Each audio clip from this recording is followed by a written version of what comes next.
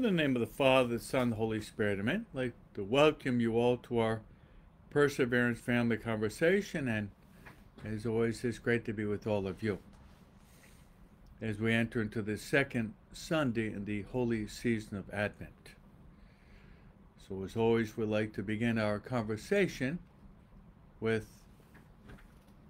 Mary, inviting Mary to be with us. Mary is the Mother of God. Mary is the Mother of the Church, and Mary is the Mother of each and every one of us. Also, when we pray to Mary, we invoke Mary, taken from the title of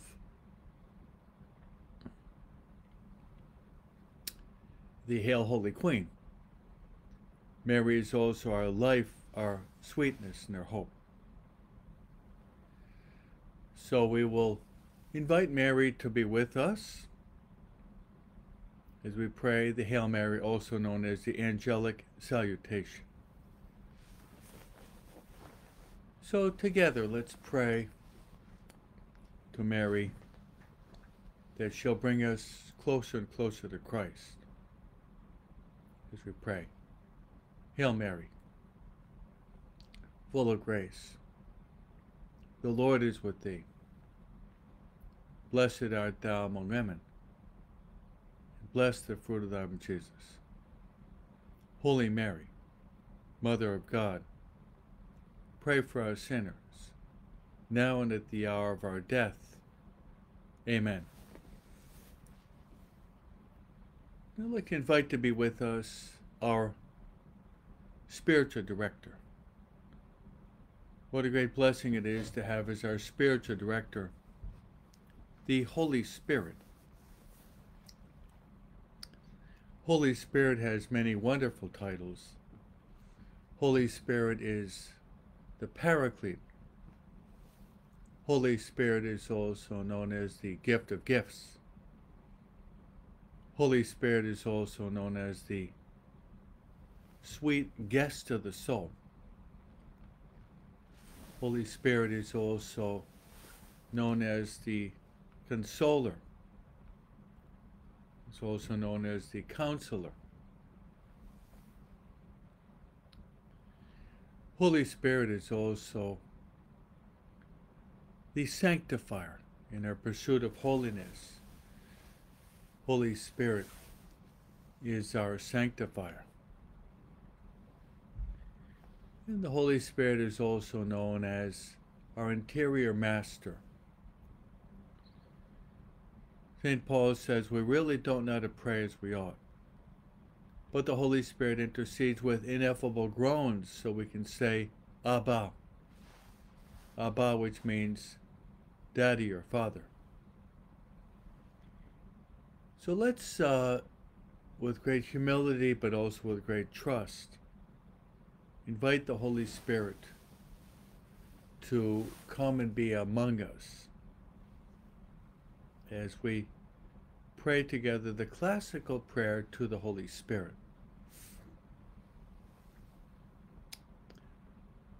So together, let's pray for light as well as the interior fire of love to burn within our hearts as we pray. Come, Holy Spirit, fill the hearts of your faithful and enkindle within us the fire of your divine love.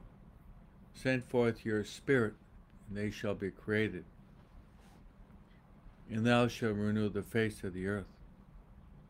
Let us pray. O God, who did instruct the hearts of your faithful by the light of the Holy Spirit, grant us that by the same Spirit we may be truly wise and ever rejoice in his consolation through the same Christ our Lord. Amen. Glory be to the Father, and to the Son, and to the Holy Spirit, as it was in the beginning, is now, and ever shall be, world without end. Amen. Our Lady Guadalupe, pray for us. Saint Joseph, pray for us. Saint Michael the Archangel, pray for us.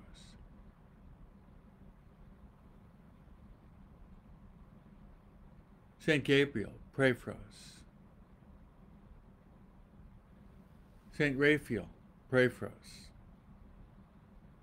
Saint John the Baptist, pray for us. Saint Ignatius of Loyola, pray for us. Saint Maria Faustina Kowalska, pray for us. Saint Francis Xavier, pray for us.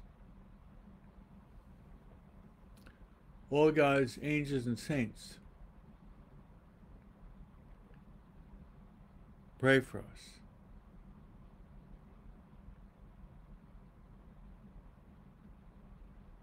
In the name of the Father, and of the Son, the Holy Spirit, amen. How true it is, my friends, a family that prays together stays together, and a world at prayer is a world at peace. So, after praying with you, I'd like to encourage you by praying for you when I celebrate the Holy Sacrifice of the Mass today. I'd like to pray in a special way for all of you and all of your intentions. And I'd like to offer these specific intentions on this second Sunday in the holy season of Advent. First, I'd like to pray for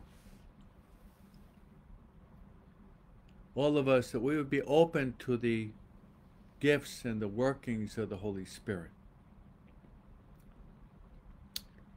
Indeed, our sanctification depends in large part upon us being open to the inspirations of the Holy Spirit.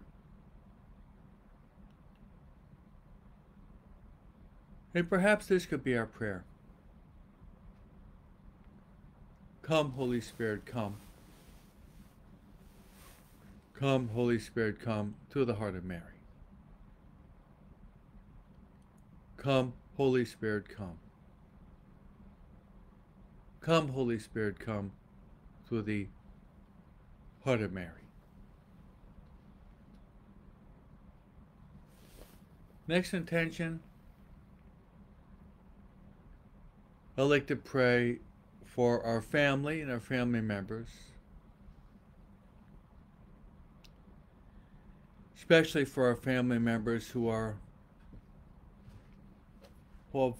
walked away from God. We all have them. The black sheep in our family. Pray for the conversion of our family members.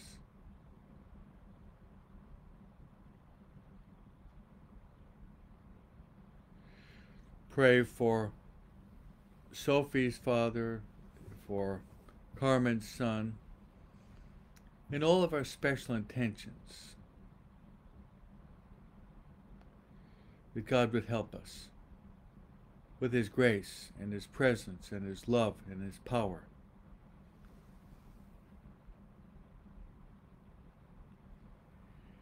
And then, of course, I'd like to pray in a special way for the dying. Well, the Lord says it will come like a thief in the night. And that's actually the second reading today from St. Peter. We have to be prepared. He will come like a thief in the night. We have to be prepared.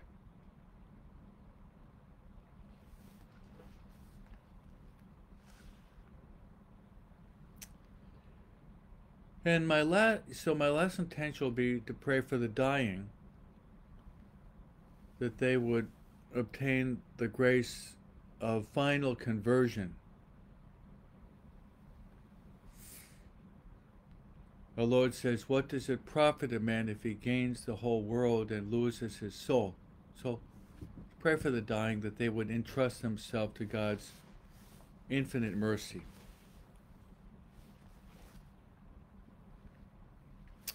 So, my friends, today we're in the second Sunday of the Advent, second Sunday in Advent season. And given that we're in also year B, we have the readings taken from the gospel readings taken from St. Mark. So I'd like to do with you today, let's go through the gospel reading. We have Mark chapter 1, verse 1 through 8. The gospel is so rich, and we as Catholics, we have a double blessing. When we pray the Our Father, we say, "Give us this day our daily bread." This daily bread is the Word of God. Jesus says, "Man does not live on bread alone, but every word that comes forth from the mouth of God." But also we're praying, we nourish ourselves on the bread of life. For that reason, the Mass, we've got two tables. The table of the Word of God, and then we have the table of the bread of life. So, as we're starting off a new year with Advent, we have the Gospel according to St. Mark.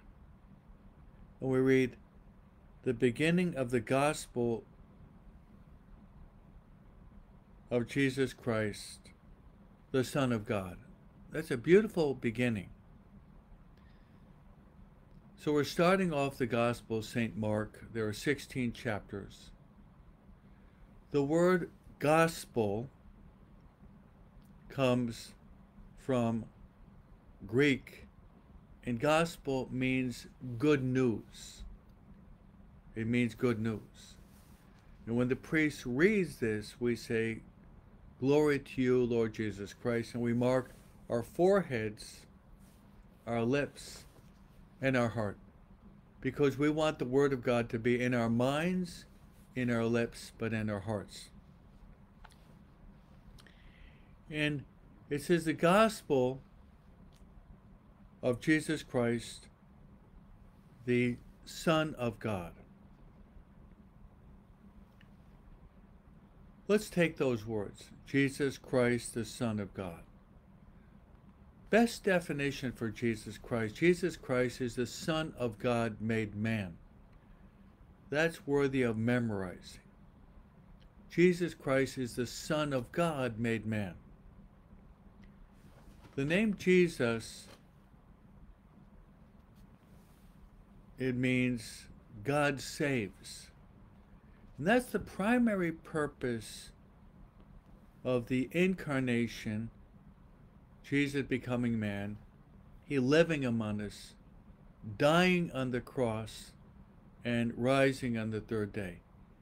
The primary purpose of Jesus Christ is to save us. So we should often say the name Jesus with great respect, such that the Catechism of the Catholic Church says when we say the name of Jesus with respect, we're already praying. The word Christ is a Greek word, kairo, and Christ actually means the anointed one. The kings in the Old Testament, like David, was anointed with oil. Christ is the anointed one. He is the Lord of Lords, and he's the King of Kings. The Sunday before entering into Advent was the solemnity of Christ the King. We want Christ to reign in our minds, our hearts, our bodies, our lives. For that reason we say, Que viva Cristo Rey. Long live Christ the King. And then from there we move into the prophet Isaiah. During the course of Advent and Lent, we read from the great prophet Isaiah. Isaiah is going to be preaching prophetically about the coming of Christ through the person of St. John the Baptist. And Isaiah says, "Behold, I am sending my messenger ahead of you." This messenger will be St. John the Baptist. He'll prepare your way. That's true. John the Baptist was the precursor, was preparing the way for Christ. And given that we are Christians, or Christian Catholics, we are also called to prepare the way for the Lord in our own hearts, in our families, and in the whole world.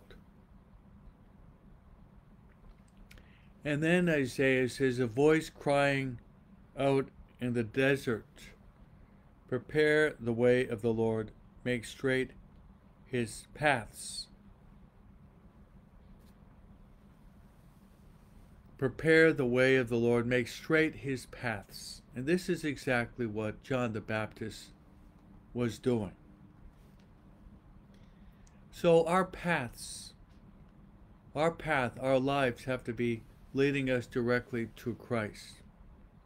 So let's ask ourselves, if we're walking a crooked path, we're walking down the wrong path, now's the time to straighten out the crooked and to walk on the straight path that leads to Christ, who is the way, the truth, and the life.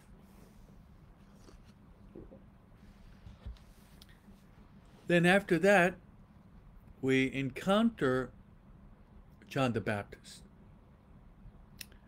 So the Gospel of Mark says, John the Baptist appeared in the desert. Now let's speak briefly about the desert, or the desert experience.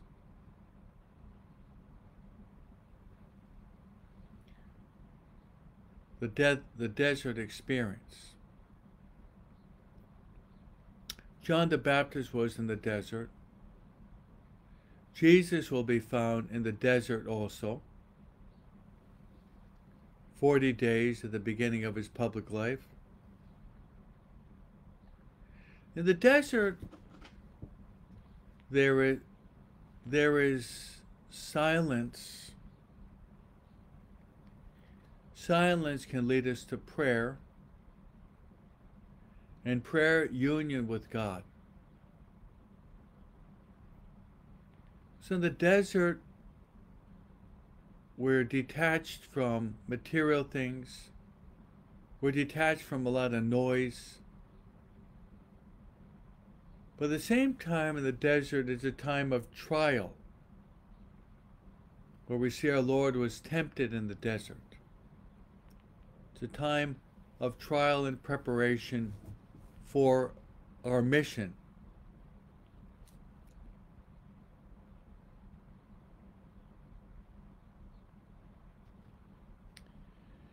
So,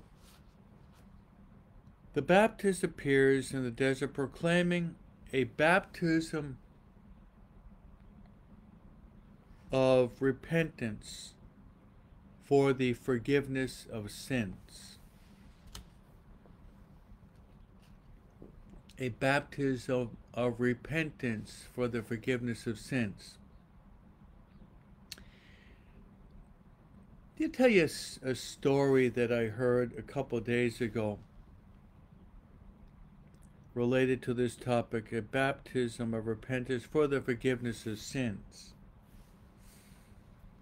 I was in Italy from 1979 to 1986.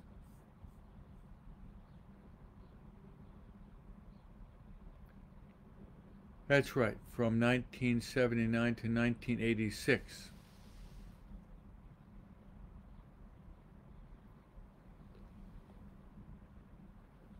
In the year 1980, John Paul II was just a pope for even less than 2 years, about a year and a half. at about this time, John Paul II was in a Roman church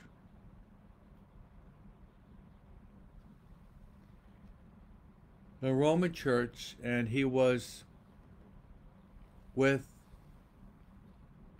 thousands of children. And it was getting close to Christmas.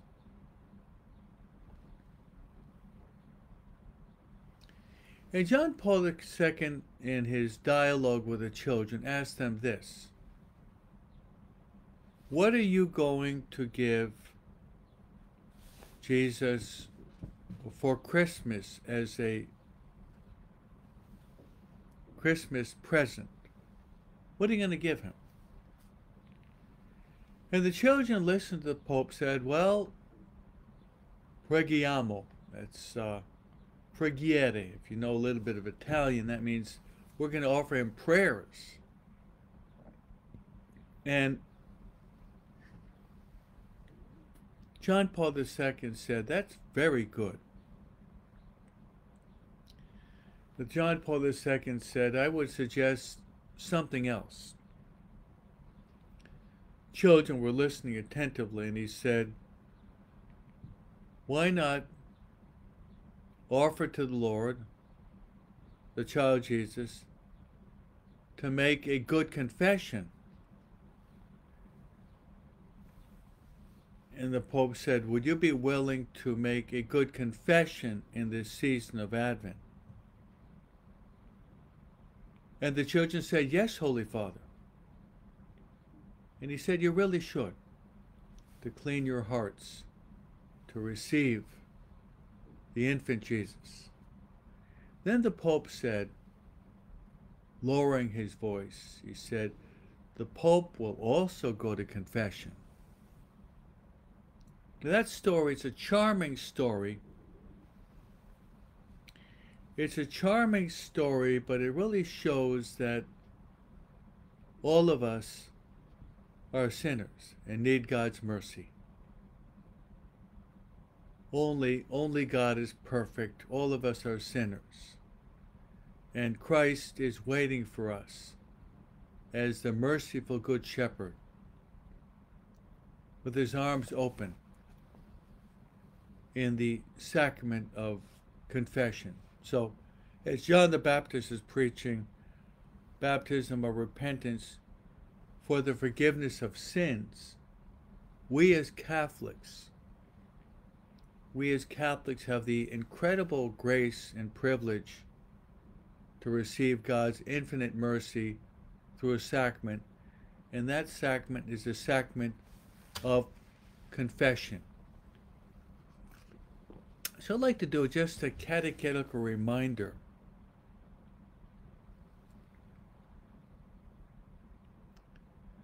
And perhaps Sophie can place these 5 different steps to make a good confession.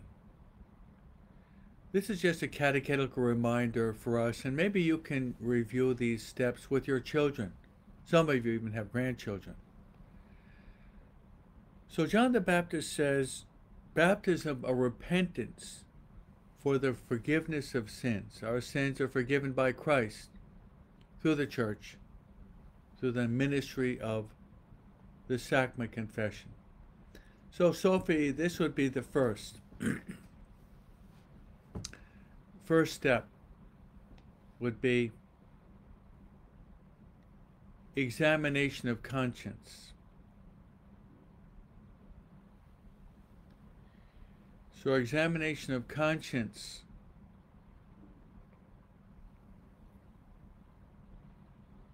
will be done through going through the 10 Commandments. It's a good idea to have a guide, a pamphlet, a booklet that explains the 10 Commandments. I think it's a good idea also not only to go through the 10 Commandments, but I think it's a good idea also to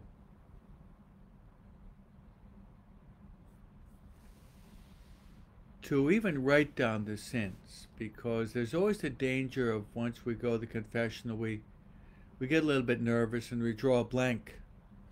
So write them down. The second step, Sophie, would be contrition. Contrition, or you might even call it contrition or sorrow for sin.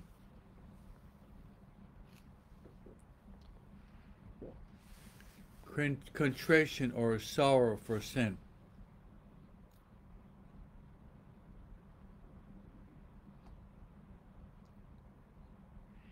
Contrition, there's two forms. There is what is called perfect contrition and imperfect contrition.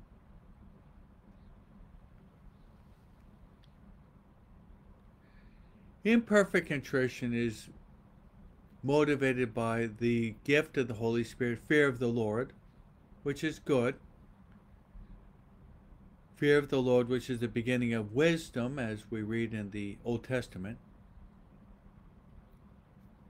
is we don't want to lose. We don't want to lose our eternal salvation.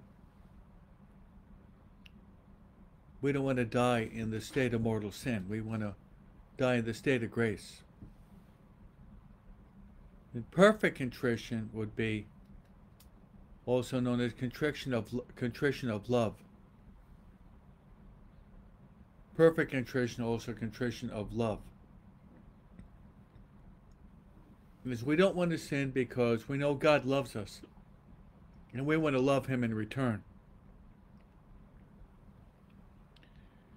For that reason, Venerable Archbishop Fulton J. Sheen says, sin is hurting the one you love. Sin is hurting the one you love. So that would be the second step, contrition for sin. Imperfect, fear of the Lord. Perfect, love of God. Third step would be firm purpose of amendment.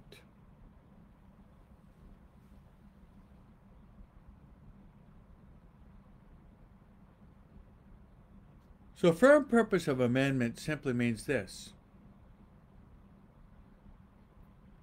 that we are sorry for our sins, but we're going to try to avoid any person, place, thing, or circumstance. Any person, place, thing, or circumstance that could lead us to sin.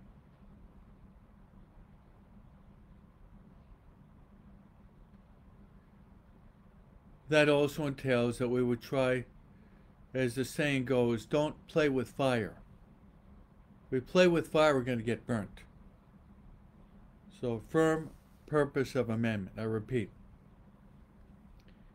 Any person, place, thing, or circumstance that could lead us into sin, that we want to avoid.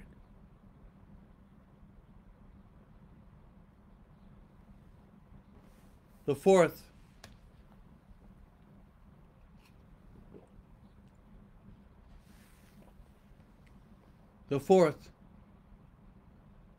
step would be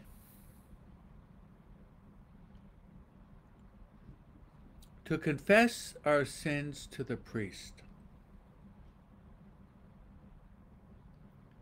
Number and species. So, confession of sins to the priest. Over the past couple of years, I have derived abundant fruit and profit by reading the Diary of Divine Mercy in my soul with Saint Faustina Kowalska.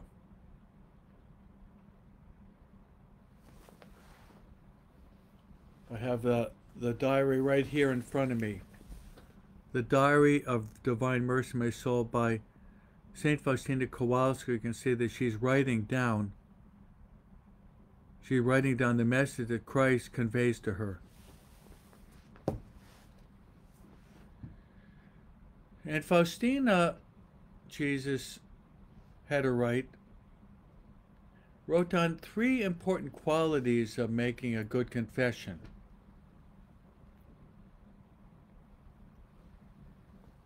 These 3 important qualities of making a good confession, she said, would be transparency, humility, and obedience. I'll repeat: transparency,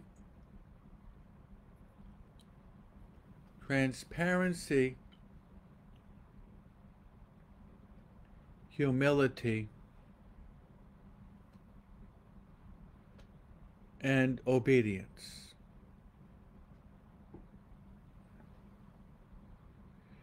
Transparency means when we confess, we should try to be as clear as possible.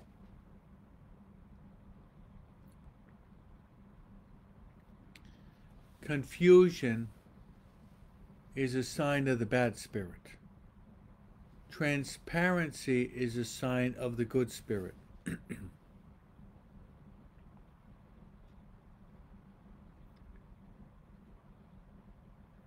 Transparency, humility. My friends, it's very important that we be humble. And a humble person, especially in confession, does not try to justify or rationalize his or her sins. What would be wrong is, well, I'm a married woman. Father, I get really angry at my husband, but if you knew him, I repeat, Father, I lose my patience, I get angry at my husband, but if you really knew him, in a certain sense, we're kind of, we're sugarcoating, we're justifying, we're rationalizing, and our pride is getting in there.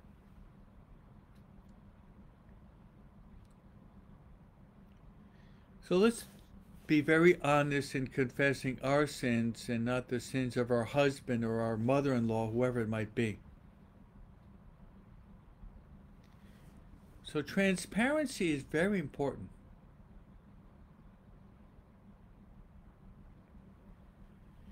And then obedience. If the priest gives us this penance,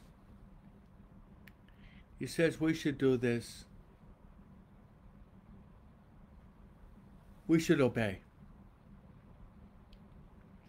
Obedience is a very important but very difficult virtue today because of wokeism, the woke society. Everyone wants to do his own thing. Our great desire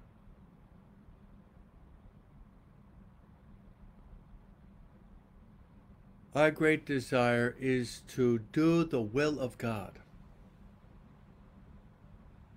in imitation of Mary, St. Joseph, and the saints. Trying to do the will of God. Trying to do the will of God in every time and place. So we want to make sure when we confess to the priest, we know that the priest in the confessional, he represents Christ, the Alter Christus. I love that movie, the Gran Milagro, that when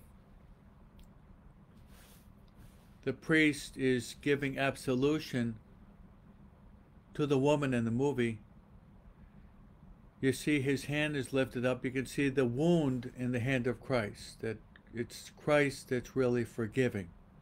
And I think we have to have enough faith to recognize that when we do go to confession, it is Christ that really forgives us.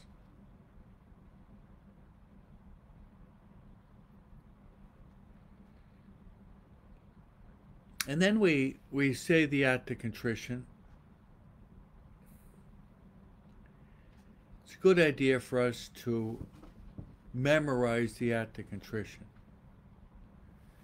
Then the priest gives us absolution. He says, "And I absolve you from your sins in the name of the Father, and of the Son, and the Holy Spirit." In that moment, your sins are forgiven. And your soul becomes as white as the snow. How beautiful.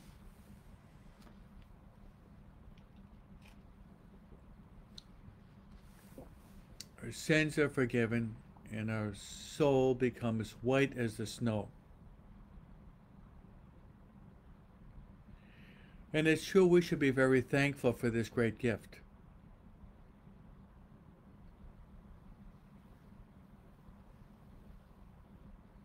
And I mentioned Sophie has written down 4 of the steps. Maybe Sophie, we've got a lot of people there posting. Actually, Sophie, number 5 is, actually number 5, Sophie, would be to carry out the penance. Would be to carry out the penance. So Sophie could actually write down number 5 is to carry out the penance that the priest gives to us.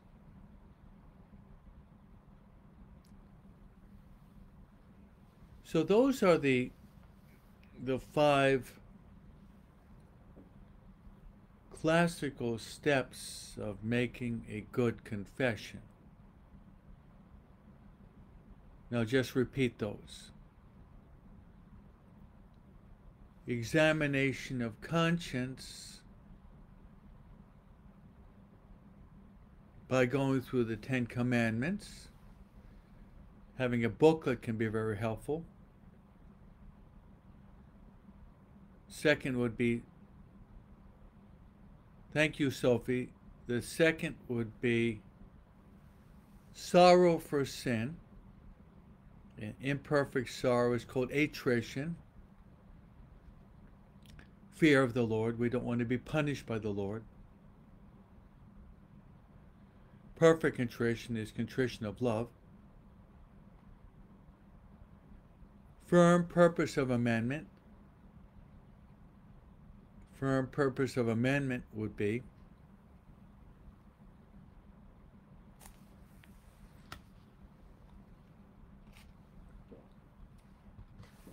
we're going to try to avoid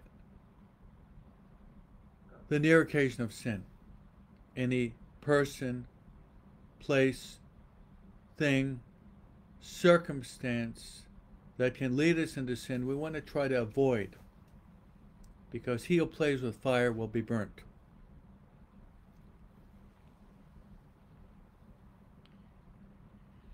He who plays with fire will get burnt.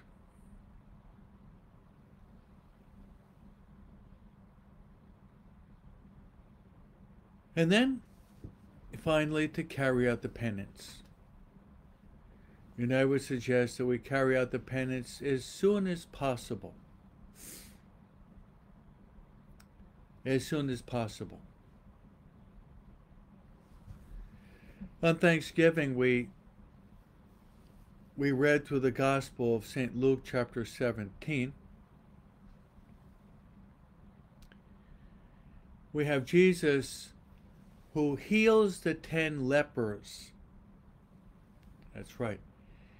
Jesus heals the 10 lepers. And one comes back to our Lord, throws himself on his face, and thanks the Lord profusely for having healed him.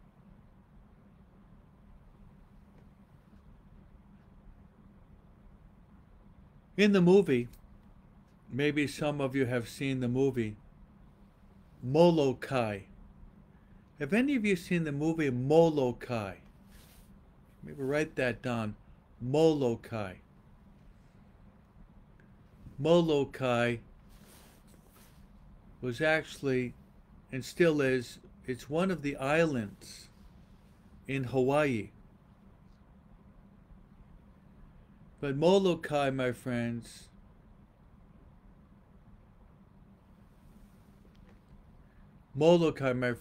is the island where the new saint, relatively modern saint, Father Damien Schwister, who became a missionary, and he wanted to go there. I would suggest Mary Jo and the others, if you have not seen it, called Molokai. It's kind of difficult to pronounce. I've written it for you. Molokai was one of those islands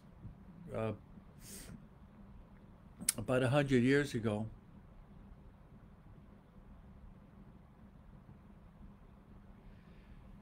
That's where the lepers were sent, basically to die. And this was before Hawaii and Alaska were annexed. They probably know that Hawaii and Alaska were the 49th and 50th state annexed to the United States. But Father Damien, with an N, Father Damien, wanted to go there because these people were neglected. These people were forgotten. These people were basically just rejected as almost the refuse of society, sad to say. Father Damien went there, and he loved the lepers. And he himself knew it would happen, that he himself died as a leper, because he decided that he would embrace them. They said never touch a leper, but Father Damien would always do that. And he believed, well, if God wants me to die as a leper, then I will die as a leper.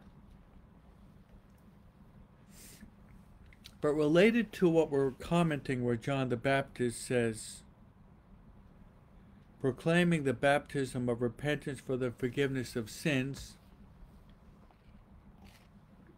and we're relating this to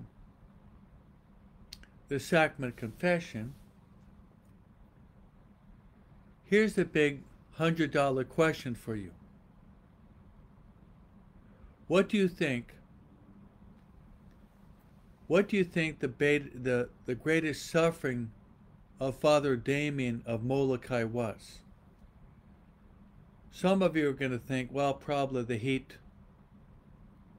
possibly the foul smell of the leprosy, possibly looking at people that were deformed, having lost some of their limbs, their members, possibly the corrupt government. There was a corrupt government there. Possibly the poor housing in Father Damien, which would actually build houses and churches because he was a strong farmer's son. Yes, those were sources of suffering. But Carmen has placed it. Carmen has written, not being able to confess his sins. You got it. Mary Jo put no reconciliation. You got it. And I saw this movie quite a few years ago. I have to go back and see it again. But the scene that I really liked most was Father Damien wanted to go to confession, and there was a boat, a ship, that was getting close to the shore. And on the ship was a priest, or maybe it was even the bishop. I think it was the bishop. But they couldn't disembark and get off the ship. So they stayed on the ship, and there's a charming scene. It's really a charming scene where you see Father Damien. Father Damien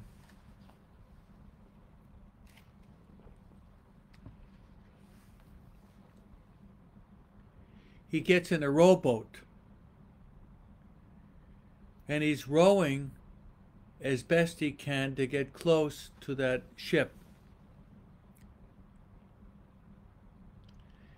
And on the ship you can see the crewmen, among which was I think it was the bishop. Father Damien was always asking the bishop to send another priest, because Father Damien was a religious priest like myself of the Sacred Heart of Jesus. And religious live in community. He was begging the bishop to send a priest so that he would have company, community, but also to be able to go to confession. So Father Damien rose up close to the ship, and the bishop is there. And Father Damien he yells out his sins to the bishop. Most likely, some of the people on the ship were able to hear his sins. Think about that, making a public confession of your sins. How would you like to make a confession where you have the microphone and all the people in the church are hearing your sins? That would be very embarrassing, wouldn't it? Thanks be to God that we don't have to do that. Thanks be to God we don't have to do that.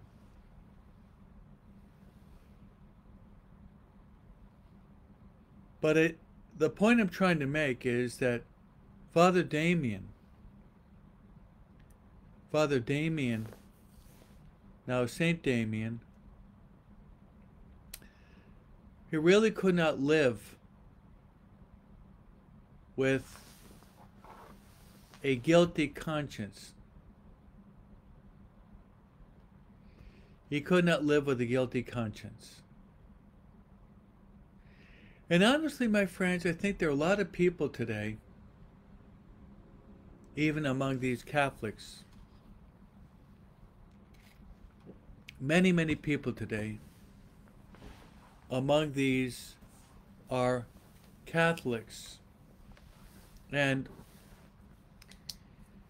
I think that a lot of them suffer, a lot of people suffer depression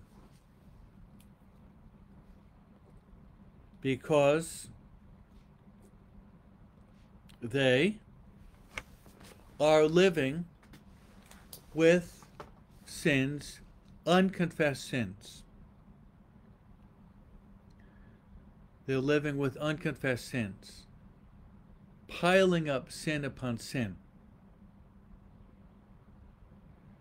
Here in Southern California, and many of you live in Southern California, not all of you, but some of you, many of you live in Southern California. You probably know once a week the garbage truck comes and he takes your plastic garbage bin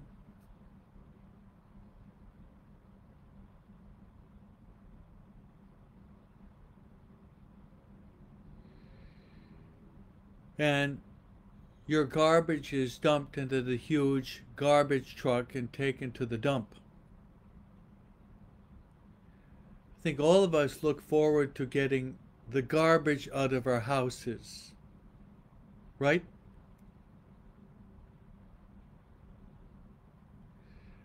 But shouldn't we make a concerted effort to get rid of the garbage that we have in our interior homes, our souls? That's why I really believe that many people many people are suffering from depression for many reasons. And I'm not going to presume to be a psychologist because I don't have that training. But I'm a spiritual physician, a priest. A priest is a spiritual physician. Priest is a spiritual physician. I think there are a lot of people that suffer from depression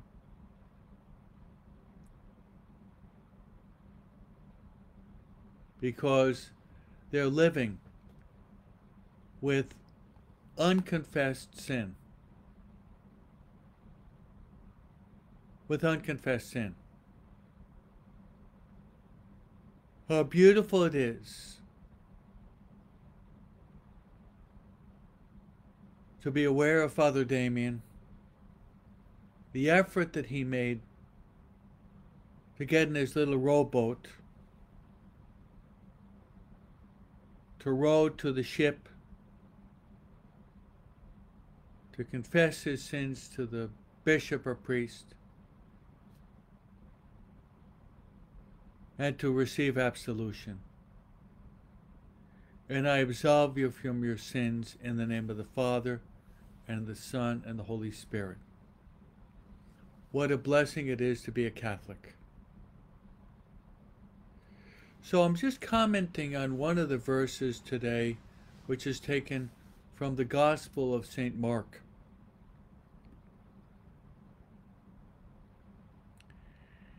And it says that John the Baptist appeared in the desert proclaiming a baptism of repentance.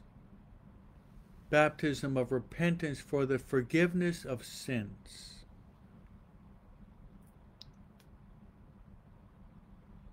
Let's decide in this holy season of Advent, to renounce our sins, to love God with all of our heart, mind, soul, and strength, to start a new life. As we celebrate the birthday of Jesus in the stable of Bethlehem,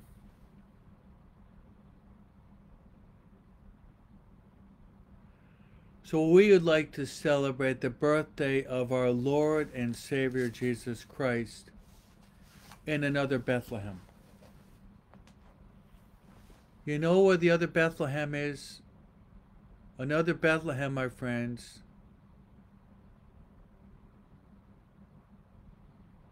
is in your own heart, your own soul. O little house of Bethlehem. We don't have to go far. O little house of Bethlehem, O little house of Bethlehem, our souls is the little house of Bethlehem. So, my friends, I invite you to share our conversation with your friends. One way in which we can spread the good news is to share our conversation with your friends. And I'd like to give you my priestly blessing. The Lord be with you. May Almighty God bless you, the Father, the Son, and the Holy Spirit. Amen.